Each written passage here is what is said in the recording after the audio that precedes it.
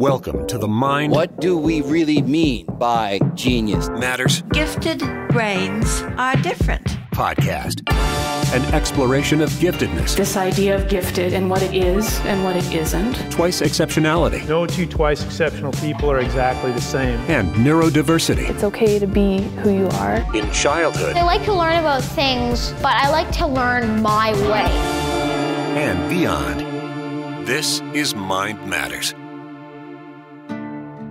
Hey, and welcome to episode 56. I'm Emily Kircher-Morris.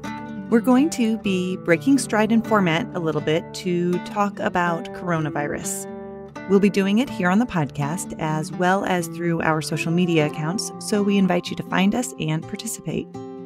On the surface, being quarantined sounds easy, right? You sit tight, catch up on some housework, binge watch a few TV series, and poof, it's time to go back to work. But the reality of quarantine is quite a bit different, and we're hearing about some challenges you're facing in keeping the family healthy and happy. When everyone is locked inside the same house for an extended period, things can go wrong. Relationships that were stressed can snap. It's just human nature. And while you can't change that, if you understand it better, you can smooth out those rough patches. In fact, we feel like it's even possible to grow, to learn new things about ourselves and about each other, and to do things we otherwise would never have time or the motivation to do. On the show with us today is Chris Crutcher. He's a retired family therapist and the author of over a dozen young adult novels addressing a wide variety of subjects. He has a keen understanding of family dynamics, and we'll be talking not only about surviving COVID-19, but growing from the experience. To join in on the conversation, join us on social media. On Facebook, you can find us at Mind Matters Podcast. On Twitter, we're at Mind Matters Pod. And we'll be using our YouTube page to feature some of the projects we'll be asking listeners to submit. So subscribe to our channel at youtube.com/Mind Matters Podcast. All right, Chris, it's go time. All right.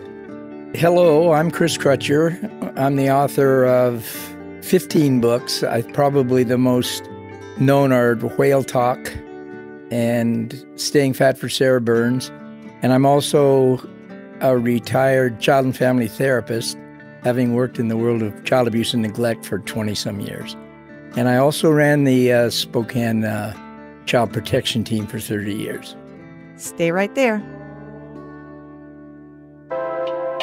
Previously on Mind Matters. Hello, my name is Harry Thompson, and I am the author of The PDA Paradox. What is pathological demand avoidance?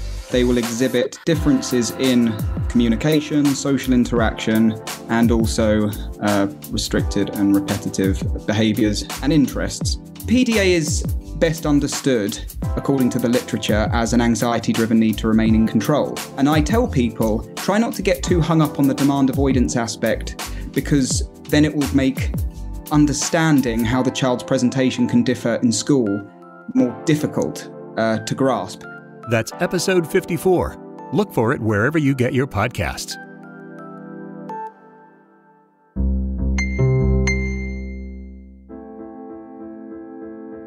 We're going to be talking about kids, families, and enduring the coronavirus pandemic, its effects, and its aftermath. And, if we're lucky, using it as an opportunity to grow. So, Chris Crutcher, thanks for being here with us. Oh, thanks for having me. So, we invited you to join us not just for your background as a family therapist, but your experiences with family and social trauma. So, how did you get that experience? Tell us your story. I was a sociology and psychology major in college. Not a particularly serious student. Mostly I was a swimmer. But my interest was probably more in English, and my interest was probably more in storytelling and that kind of thing. And I graduated from Eastern Washington back in 1968. And once I got my teaching credential, there were 25 people applying for any teaching job that I applied for, and at least 24 of them were far more qualified than I was.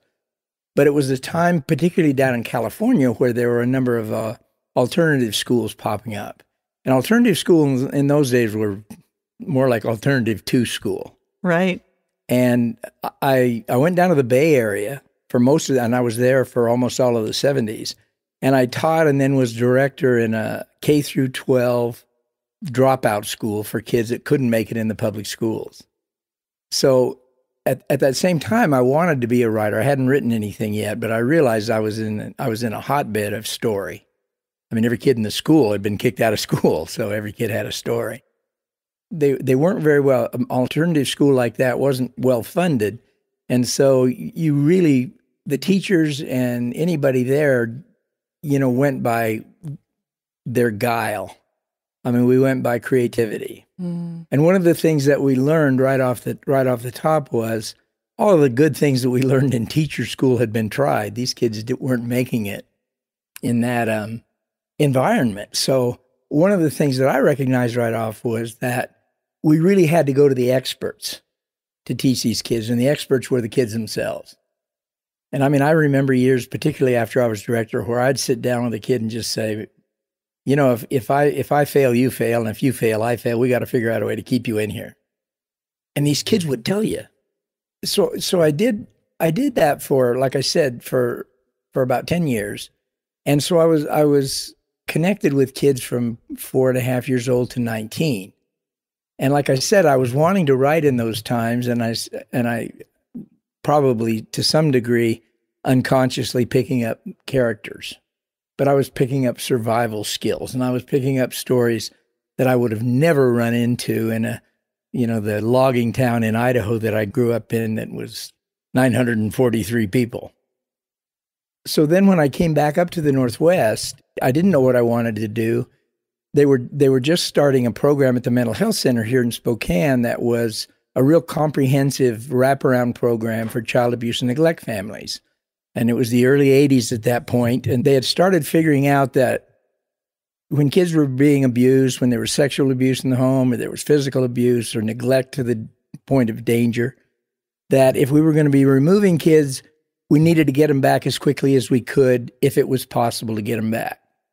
So we had this huge wraparound program. We were seeing clients 4 times a week, and then we would, in groups, we'd split them up. The kids would have groups of their own, sometimes men's groups, sometimes couples groups, sometimes all family groups. So we were getting a look at these families from every possible perspective, really seeing the power of the connection of family, and that if there was a way to get it together, you had to get it together. And one of the things that I learned in that time, I mean, you take this job and you're behind already. I mean, you're an expert. If they call you into court 2 days after you get that job, you go into the court as an expert. And you better be up to speed, because lives are in your hands. Mm-hmm. Some kid may or may not get his or her parents back because of how you see things. And the first thing that I had to learn was I needed to get myself out of the way. Anytime when you're young and you want to help, there's the tendency, or at least there was for me, to think that I knew how to help instead of shutting up and listening to them to how I could help. And I started learning to look at the world through the eyes of my clients. And for the most part, my expertise was considered to be adolescents and parents. But I worked with a magical play therapist who worked with the little kids. And you would watch this woman work through the one-way glass. Her name was Carolyn, and she'd just disappear. And you could see the world through these kids' eyes. And you could see at that really kind of raw level the power of family connection and the draw and the fear and these incredible survival skills that 5-year-old kids would come up with. And the more I would look at that, I mean, I would watch that and I would think, if that's true for little kids, it's also true for adults. I mean, it's a continuum. Teenagers are just big kids and adults are just big teenagers. And there's a development schedule and all of that. So the more I would watch these little kids work, the more I would realize that working with the teenagers and working with the parents, whether you agreed or not, you had to see it through their eyes first. And it was not your job to tell people what to do or how to be, or I have this great idea for you. It was your job to listen and see if you could find some way to walk with them long enough for them to be able to find some relief and some way to feel like they had some power in what happened next. Mm-hmm.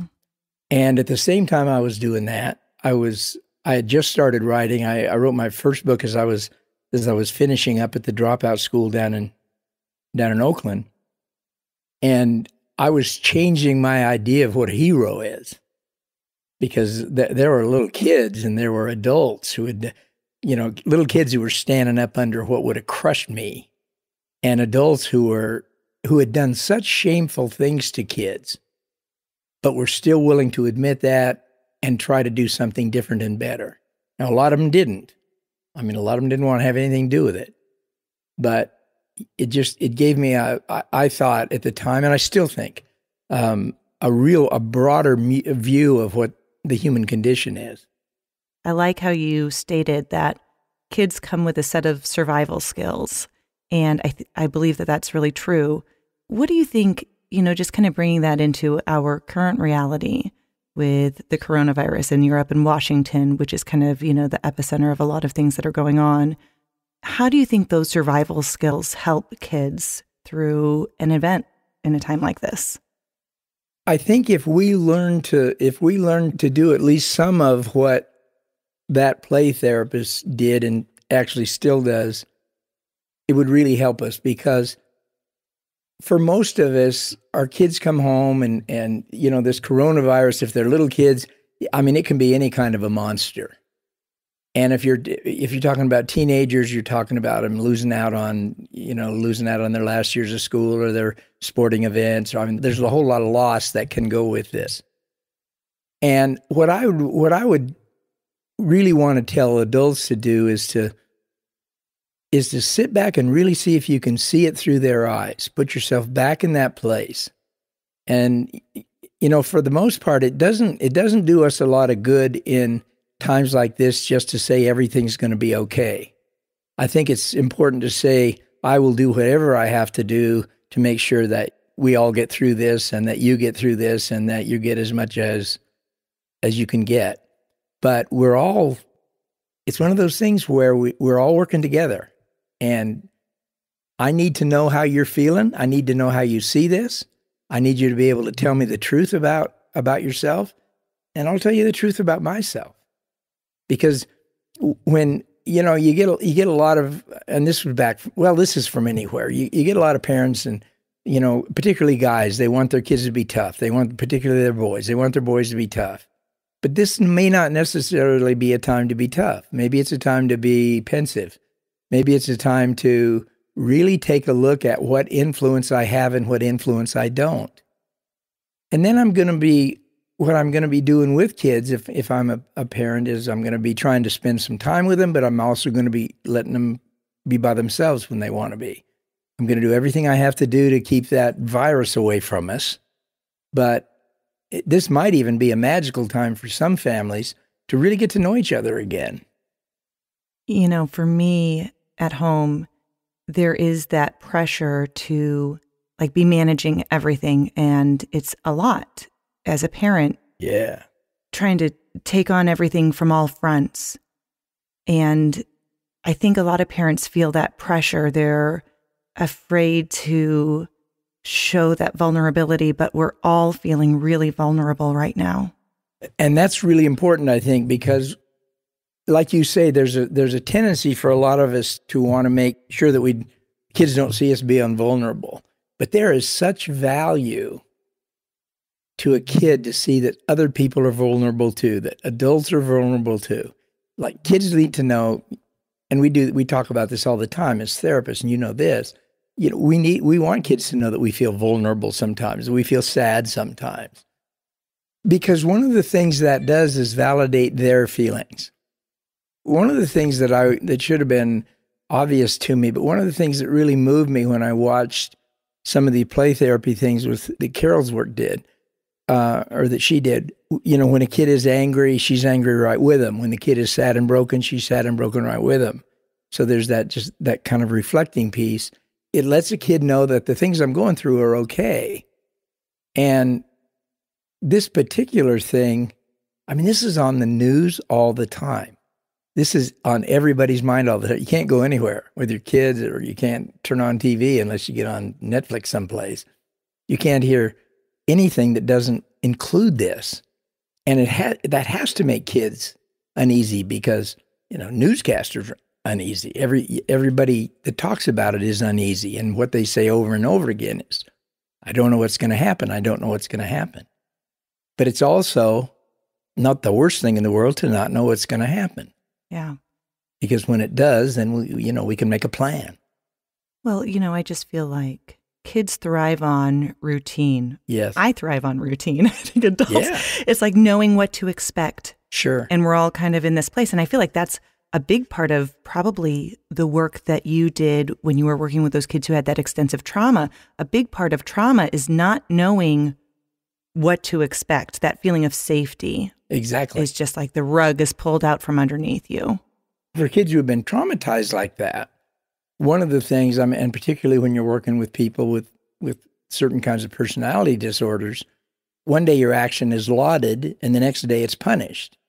And you don't know, you're always vigilant because you never know what kind of a response you're going to get. And that kind of uncertainty, I mean, look at how those kids turn out if they don't get help, if they don't get some way to put that someplace and realize that was kind of a crazy thing that went on in their lives and it doesn't have to keep going on. Mm-hmm. Once you can get them, once you can get them away from it. Right. What ideas do you have, when you used to work with parents or even just from any of your experiences, what's a way that parents can help to find that balance, whether they're, trying to work from home and homeschooling and childcare? Like, is there anything specifically that you think would be useful for them to keep in mind? Well, number one, particularly on the front end of this, when it's even less predictable, I'm going to go the way the river's flowing here. If I'm the parent, number one, I'm not going to worry too much about homeschooling. I mean, we'll do it. We can get a routine going, and we can try to make sure that we, do some schoolwork every day. But I'm going to be way more interested in the kind of connection that we're making here, the kind of the nest that we're building for this time. Yeah. And the educational piece is always important, but the educational piece can come at its own pace. I'm going to go for security, and I'm going to go for fun. If I'm a family that knows how to play games, if I'm a family that knows how to laugh, I'm going to get as much humor going as I can. And I mean, it's hard to feel really bad when you're laughing. Yeah. At least in that moment.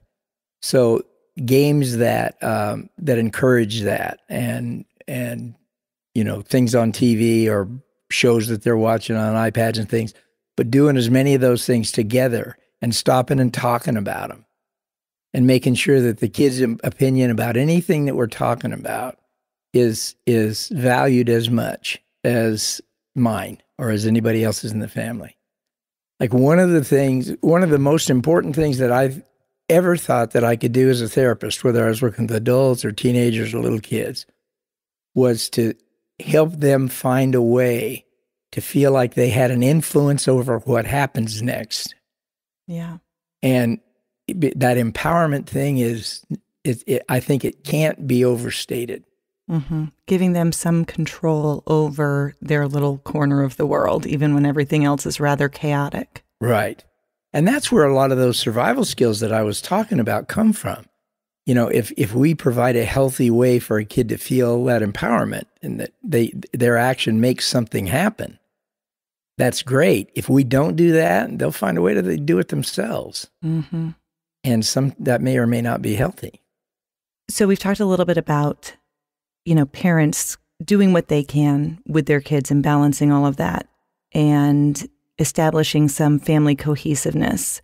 What about some of those natural family disputes that are going to come up? I know with my kids, who has rights over which video game at what time has been interesting to navigate.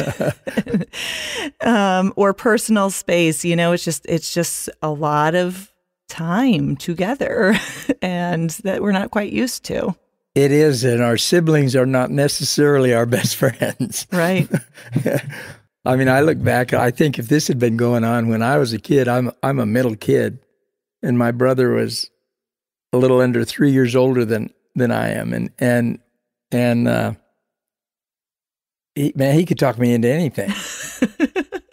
So I needed somebody to come in with some structure.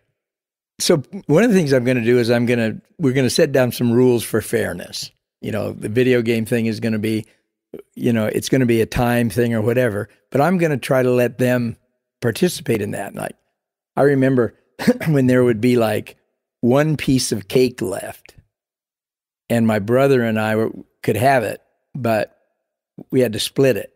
And my dad would say, okay, one of you cut it and the other one gets to choose.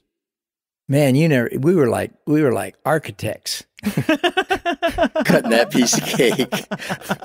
That's as close as you get to 50-50 because the guy cutting it knew the other guy was going to get to pick it. Right.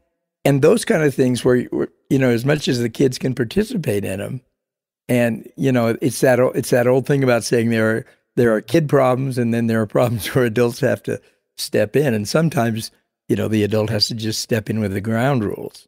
Mm-hmm. But, there also has to be, people have kind of misused the concept of timeout from the first time that I ever heard about it. Timeout it's a sports thing. It's a sports concept. You stop things and regroup. It isn't a punishment where somebody goes away and doesn't get to come back until I say they can come back, or, whatever it is. It's time away from. Yeah. And I would reestablish that. So kids can say time out from each other. Or they can call time out from us. Because what it basically is, back off, get yourself together, and figure out a way to solve a problem. Yeah. And there's real power in that. I think there's a way for, when I look back at it, some of the things that my mom and dad did gave me a say in what happened next. Because like I said, if left to his own devices, my brother he talked me into peeing down the heater. We had to move out for 3 days. Oh, man, this is really neat. Wait till you see what happens. What happened was I was almost thrown out of the family. It was a heater grate right in the middle of the living room floor. Boy, yellow smoke rolled up out of there. That was lore in my town for years. I imagine. Oh, it reminds me of my daughter, Maggie. She's our middle child, and she would do anything for our older son's approval, and he just really sticks it to her sometimes. Oh, yeah. They never give up. I wrote what I call an ill-advised autobiography called King of the Mild Frontier a few years ago, and there are a whole bunch of stories in there about just that. My brother would say, want to do something neat? It never, not one time was it ever neat. But you never stepped away. But I tried it every time. I thought, this might be the time. You trusted him. It never was. Oh. Because he could sell it. That's funny. And it's interesting to think about where we are now and, just reflecting on those memories of our own childhood. Yes. I'm so curious about what everything that's happening right now will mean to our kids as they enter adulthood. Boy, I do too. And again, you talk about hard to predict. Yeah. But I look back at the years when I was working in the alternative school, and a lot of those kids, they were street kids from Oakland, and there were some really interesting stories, and particularly with some of the older kids. But one of the things that always worked, or most of the time worked, was if you would take a powerful kid, particularly somebody from the high school, and send them down into the junior high or send them down into the elementary school to help some kid who was struggling, their personality would change when they were going to do that. And that whole idea of getting kids to get the good feeling that you get from actually being successful, helping somebody out. Mm-hmm. As much as that can be done, the power of kindness, really. It's a little bit clichéic, but the power of of seeing your influence from kindness is huge. And it's a way to some degree, and it depends on the family, of course, but to some degree, it's a way to, in this time when we're spending all that time together, is to forge a different way for siblings to look at each other. Yeah. Well, whenever we get out on the other side, we'll definitely be changed. I think you're right. I noticed that social media has been an interesting factor, both for adults and definitely for our older kids and teens.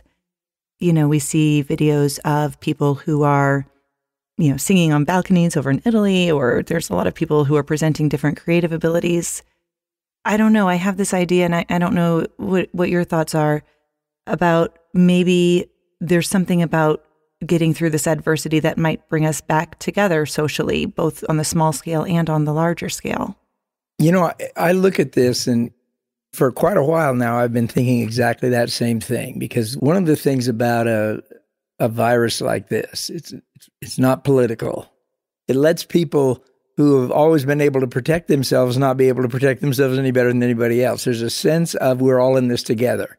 And you can talk yourself out of that if you want to, but the fact is we're all in this together. And I think that does have the possibility to change how we see each other, because it really is a divided country, and it really is, it's become almost a given that we're so opposed to each other philosophically.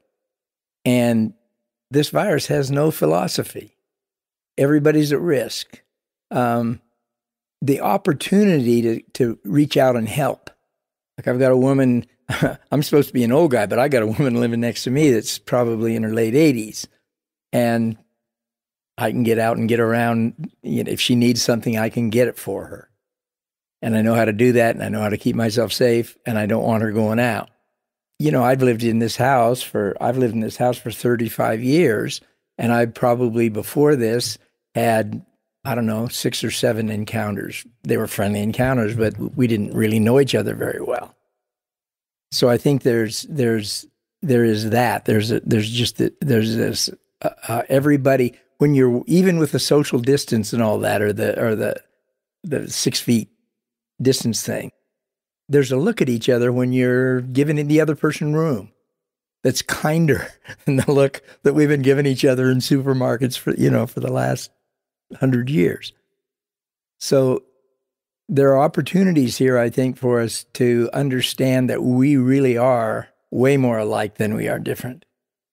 You know, I know in the books that you've written, we were chatting before that we began recording about that a lot of your books have been banned in varying ways. Mm-hmm. But I think that young adult literature is really good at helping us see the world through other people's eyes, like you were mentioning, even just with the play therapy.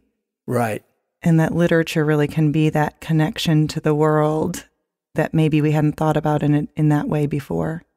You know, one of the reasons I stayed with that, I said I wrote a book in the 90s that was an adult book, and I was offered a really lucrative contract to make this character a repeat character, and it was kind of a suspense book.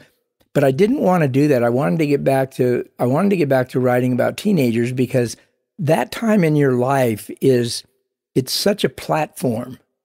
I mean, all of a sudden, your brain isn't completely developed, your frontal lobe isn't completely developed, but it's getting there. And the hormones are going crazy, all those, but there are decisions that you make when you're a teenager that they're absolutely are the foundation of what happens in your life. What you decide you want to do for a living, the people you decide to surround yourself with, who you think your friends are, romance, all those kinds of things. And to see that in that innocent way, that brash, risk-taking, yet naive way, is really powerful, because that's something that we never completely get over as adults. And I think it's important to remember back to when all this started for us, in terms of, using our rational brain more than we did when we were elementary school kids or even lower junior high. I used to talk I had a lot of men in my groups and in men that I worked with over the years as a therapist. And they get into this place and they like to call their midlife crisis or whatever it was. And they go, I'm acting just like I was when I was a teenager. And you're going, yeah, that's because you didn't fix the stuff you were doing when you were a teenager. Right. And you can take them back to that time and the decisions they made. And all of a sudden they can see what was mature and what wasn't mature. And, a good reason to make a different decision than they're making when they're, leaving their family and going out and buying a motorcycle or whatever it is. whatever it is that. Whatever it is, yeah. Starting a podcast. No, I was going to say, that's a whole nother, switch over to another channel here. So I'm curious, which of your books do you feel like, now that everyone has lots of time, do you think you would recommend for our audience that they might really enjoy right now? Most of the adults would really enjoy King of the Mild Frontier, it's nonfiction, but it's a autobiography. Actually, everybody that's in it says it is fiction, but I wrote it so I get to say. But it is a lot of that kind of looking back. I think the books that resonate, there's a book called Staying Fat for Sarah Burns, and it's about a girl who's been in a horrible moment in her life, has been disfigured by having had her face pushed against a hot wood stove. And she was a cute little baby, and then all of a sudden everything went south. And the levels of friendship that get explored in that story, I think are really germane right now. There are two others that I think would work real well for that. One is called Whale Talk, and it's probably the most comprehensive of relationship books. There's a lot of racial struggle and a lot of friendship stuff, and so much parent-child. Another one that people keep coming back to who've been involved in any kind of grief, and it's the latest of these three. It's a book called Deadline. And it's a story about he's 18 years old, he's getting ready to graduate from high school when he gets the news that he has a terminal illness. And he basically has 1 year to make his footprint. And when I wrote it, I was looking for a reason for my main character to really care. And I had worked with a kid who had been diagnosed with a pretty aggressive leukemia. So I had a lot of information about the reason that so many things were important to him. Why his friendships and his relationship with his parents and, all of those things that we consider to be fundamental to being alive. So here's this kid, he's 18 years old. One day he thinks he's gonna, he's getting ready to go out and conquer the world. The next day, I've got about a year to make my footprint. Yeah. Number one, it scares him. But once he gets that part under control, then he has to figure out, how do I want to be remembered? How do I want to be remembered, and how do I want to experience this? Yeah. Those are probably the ones that I would recommend. Chris, thank you so much for your time talking to us today. Oh, you're welcome. Thanks for having me. This was fun.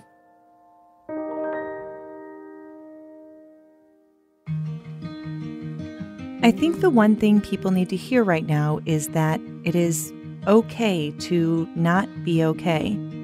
We're all struggling, and this isn't easy. Some of us are trying to figure out how to work from home. Some of us are wondering how we'll pay our bills. Some of us are struggling being away from family or friends.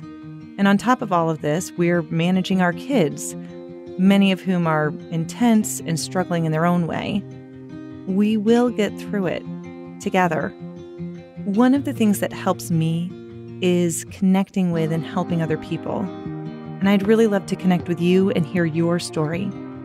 You can find me in our Facebook group, the Mind Matters Gifted Ed and Advocacy Group.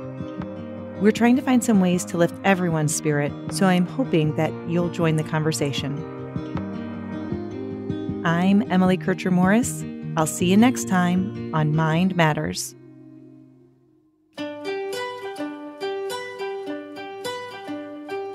Have you ever woken to a sweet morning rain? Had your cup of coffee while it pattered on your window pane?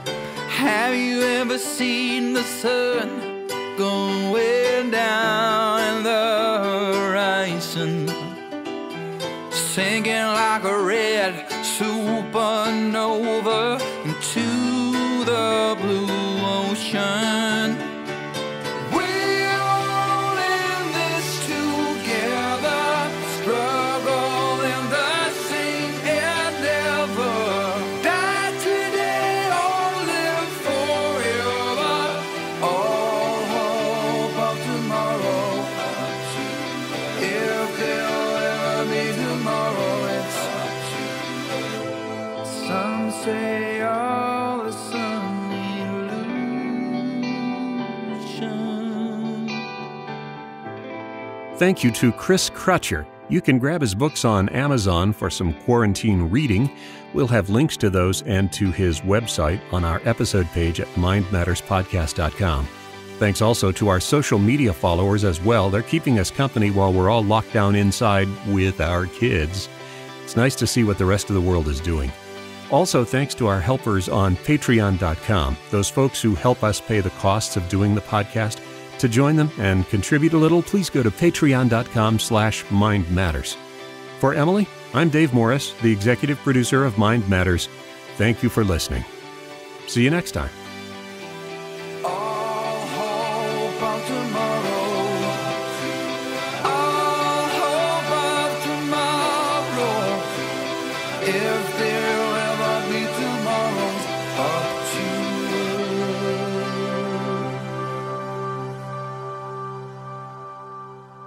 Mind Matters is a production of Morris Creative Services.